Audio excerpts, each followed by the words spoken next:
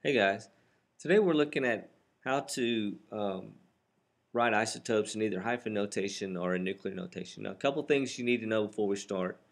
You need to know that the number of protons is equal to the atomic number, which we can find on the periodic table. Okay.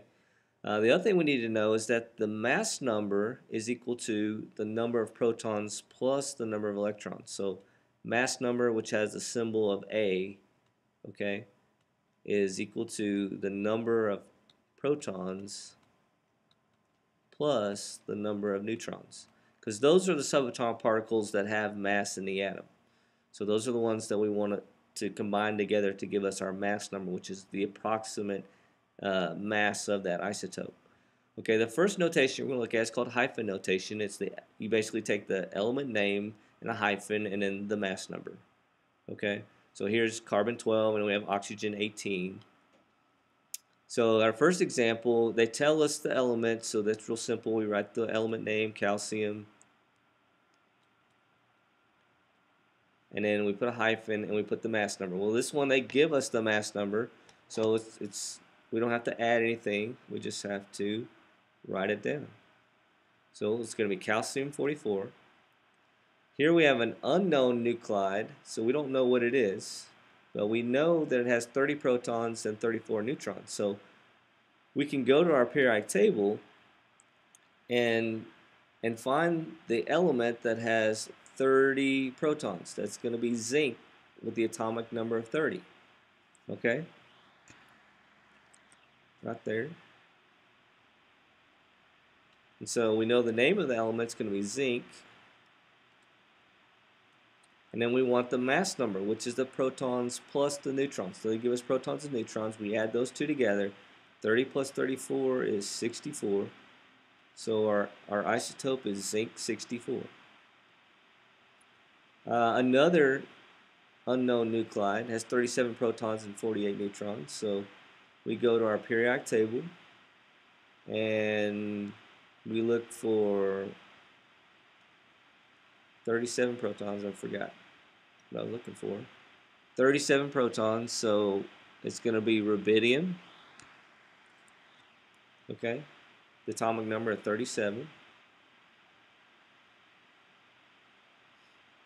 All right, so rubidium.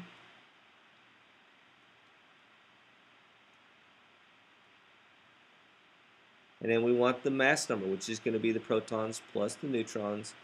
So 30 and 40 is 70, 8 and 7 is 15, so rubidium 85.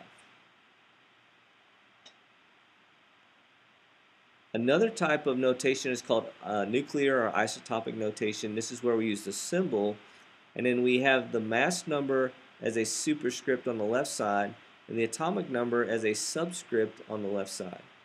Okay, remember, one way to easy way to remember it is that the big number always goes on top. Okay, so here we have a nuclide that has a mass number 130. So we know what our numbers are. The 130 goes on top. We know the 56 goes on the bottom. That's our atomic number.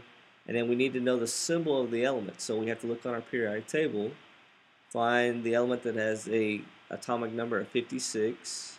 Okay, it's going to be barium. So the symbol we're going to use for barium is Ba. So we have barium 130.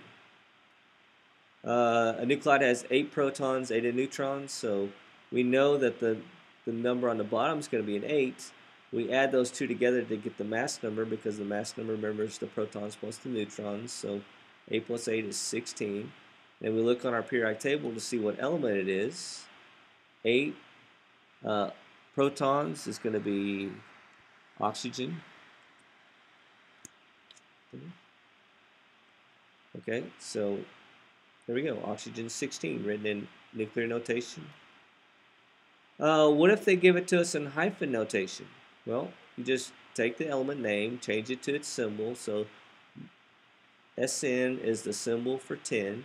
Okay, the dash 113, that's the mass number. So the mass number goes on top.